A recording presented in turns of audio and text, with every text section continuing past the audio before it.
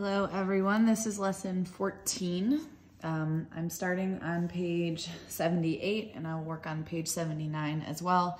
So today I skipped lesson 13. We'll do lesson 13 tomorrow. So this is lesson 14.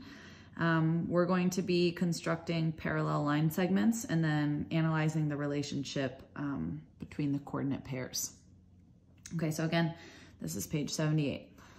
All right, they want us to use the coordinate plane to complete the following tasks. Identify the locations of PR. So here they're just asking for the coordinates.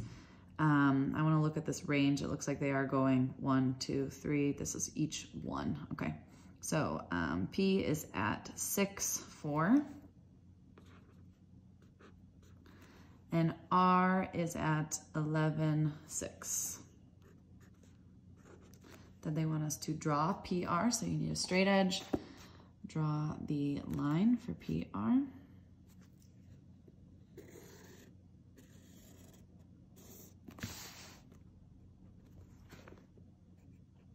And I want to point something out too. We're going to be doing different things with lines and segments and stuff. So see how it says PR with the line above it with the arrows? That means you draw it that way. There needs to be arrows at the end. All right, plot the following coordinate pairs on the plane. So we're doing S and T. S is at 6, 7. So here's 6, 7.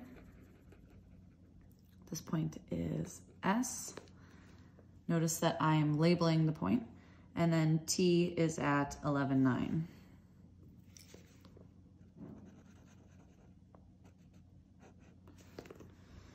Draw ST, so again, the arrows on the side, it means it's a line, so I'm going to construct that line. And again, if you guys have rulers, which I think a lot of you do, use a ruler to do this.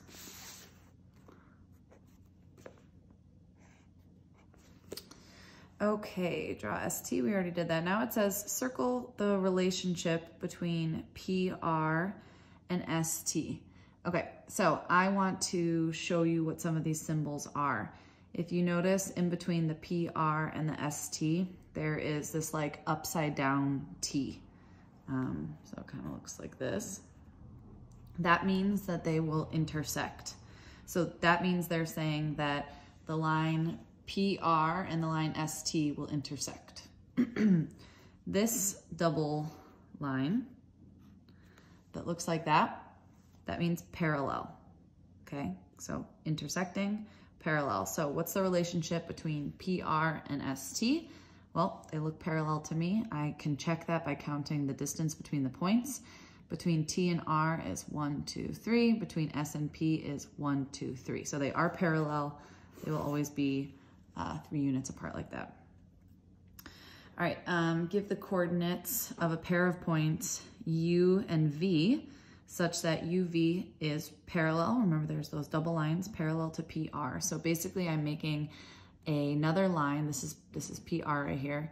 I'm making a line that is parallel to that.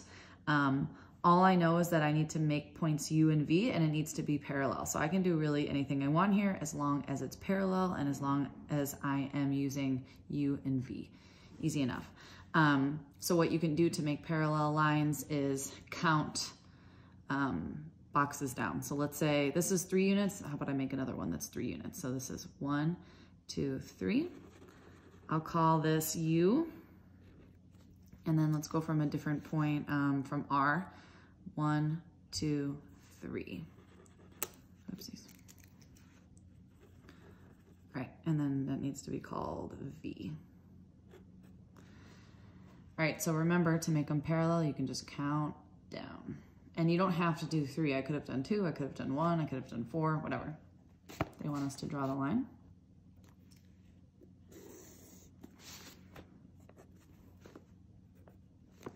And then give the coordinate, the points. So U was at 6, 1.